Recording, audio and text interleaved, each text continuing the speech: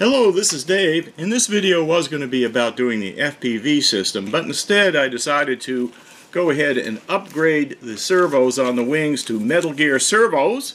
And also you can see here I've added some LEDs, so I'm going to show that, and also how to laminate the wings. So let's get started.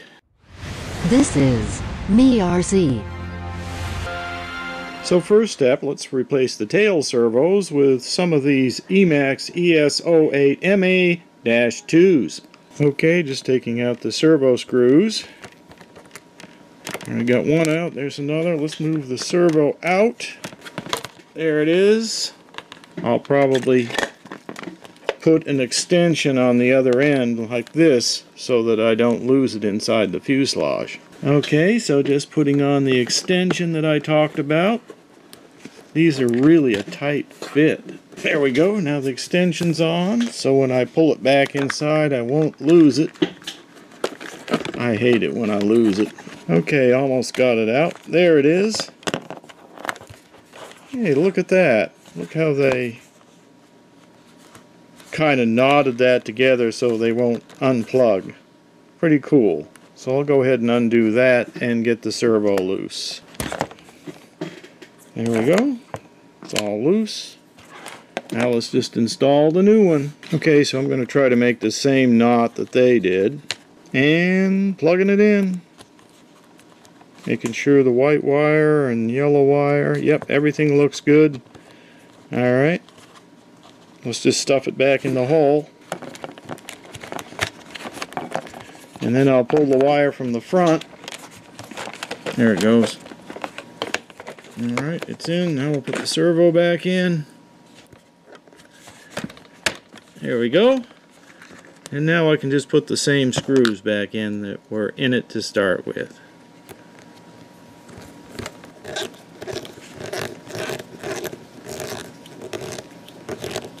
Now I'll just take the fish wire off it and plug it into the servo tester, and we'll center it up. All I need to do is plug in a battery. Alright, let's go to neutral. Now it's centered, and we'll go ahead and put the servo arm on it. Alright, just putting in the servo screw.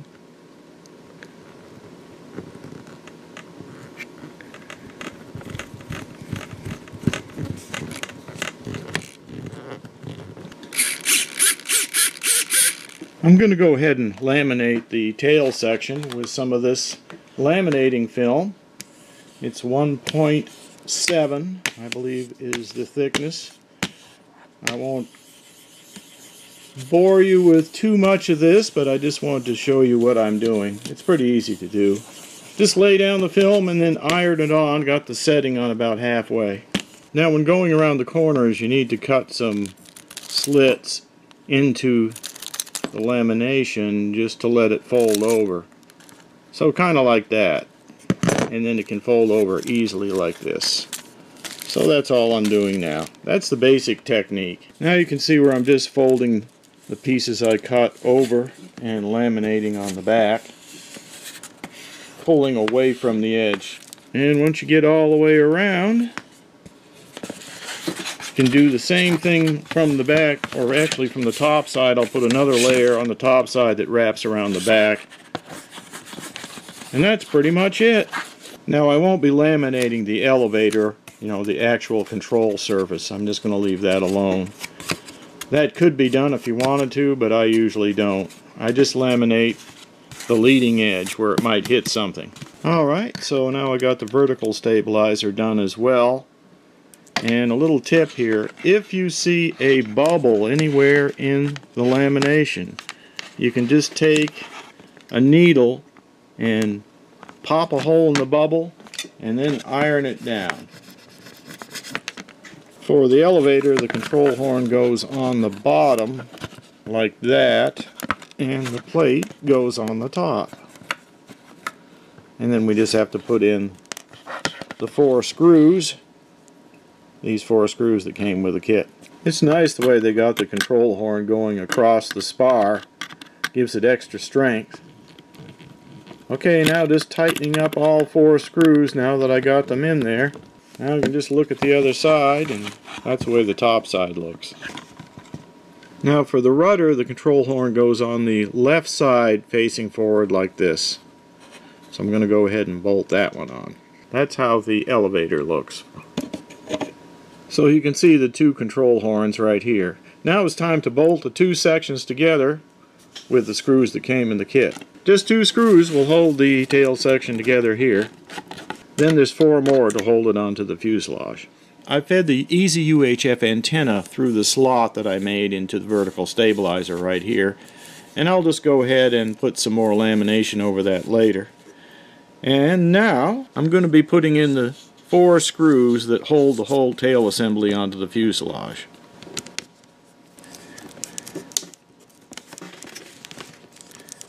So just get these 4 screws in and that'll hold the tail on. I'll be putting the control rods on later after I finish the plane. So I put some laminating film over the antenna right now. And I think now's a good time to go ahead and put on the decal right over the top of it. So I'm going to go ahead and do that. Alright, I'm just going to go with that. I'm committed now. So there we go. It's on there. And that sort of hides the antenna. Not completely, but pretty good.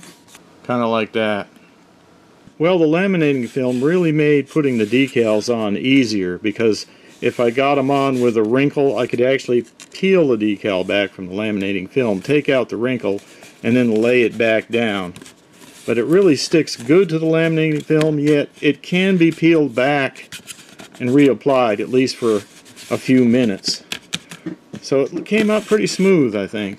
So there's the decals. Notice I had to bring the decal right up to the very edge, the very front edge, and it just barely fit along this edge too, so it's a very tight fit.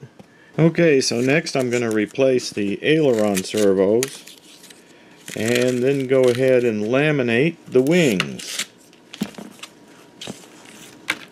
Just a little piece of tape holding the wire down. Okay, now I'm just going to cut around the servo with a knife and then pry it up with a screwdriver and replace it with the new one and glue it in with a little bit of foam tack. Okay, I got the foam tack on, and now I'm just going to glue the servo in place. Okay, I'm just going to put the piece of vinyl tape back on there. I didn't have any more EMAX servos, or at least not enough to change the flap servos, but I figure they'll be alright. They're just going to be operating the flaps, which aren't that large. So I'm just going to use the stock servo for the flaps. Alright, doing the same thing to the other wing. Just peeling off the vinyl tape. Then I'll go ahead and cut around this servo, prying out the servo, just letting the foam tack dry for a few seconds. I'm going to go ahead and put the servo in.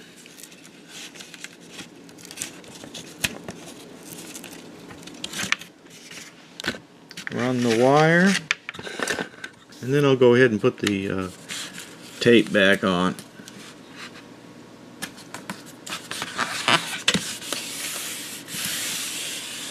I've decided to go ahead and mount some LEDs on the front edge of the wings.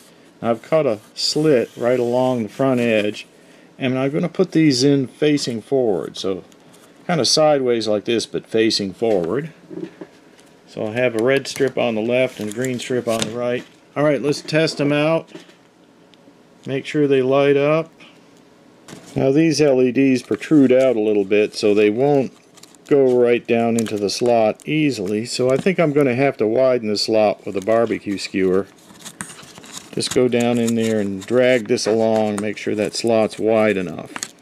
And I found I need to give the LEDs a little help going into the slot by using a barbecue skewer to just kind of wallow a little opening around them and then just push them down in there. You can see how I've already done this section right here. Now I'm also adding some parallel wires here to go through the wing, and I'm going to put a small strip on the bottom in 3 different places, just sort of aviation stripes, so I'll have 3 of them on the bottom. I've got the last set of wires, or the 3rd set, soldered on the end here coming through the bottom. So there's the aviation stripes on the bottom right there, and then on the front edge we have the red. There were a couple of LEDs that I lost here because a resistor fell off, so I lost a set of 3 right there, but it still looks good. And here is the right hand wing in green.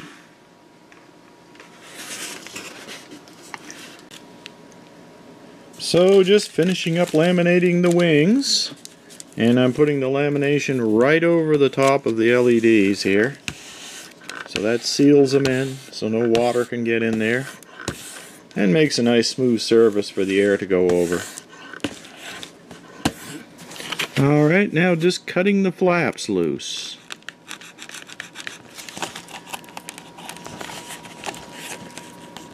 A little bit on the angle on this side.